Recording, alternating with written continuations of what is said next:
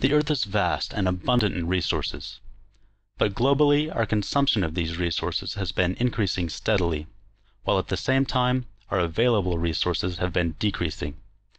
As we live in our cities and suburbs, it's easy to forget that we are completely dependent on these resources for our survival.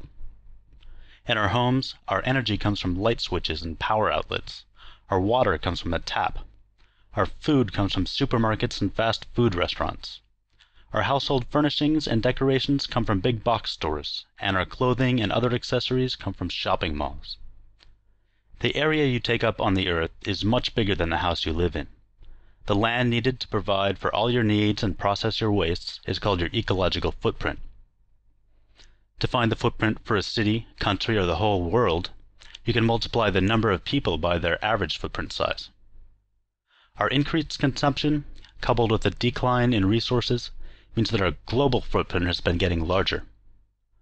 Overshoot is what happens when we use natural resources faster than they can be regenerated. The world first went into overshoot in 1987, and now, just 20 years later, we have an overshoot of 30%. That means we would need an extra third of a planet to support our current population at our current consumption levels.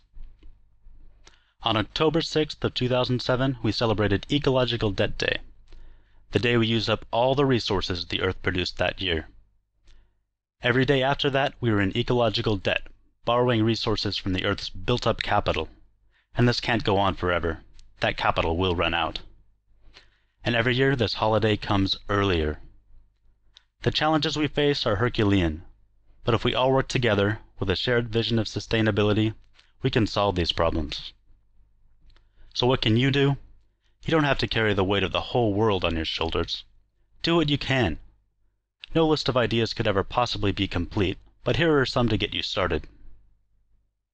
First, start with yourself. What can you do in your everyday life? Every time you do something or buy something, stop and consider the consequences. Next, after you get started with yourself, increase your circle of influence. Tell your friends and family about the changes you're making. Then branch out to your workplace, the businesses you frequent, and your community planners. Keep expanding your circle of influence from your local to regional and national governments.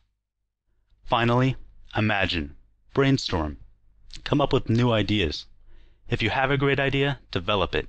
If you can't develop it yourself, share it with those who can. Making smart choices now will avoid more disastrous consequences later. Your children will thank you for it.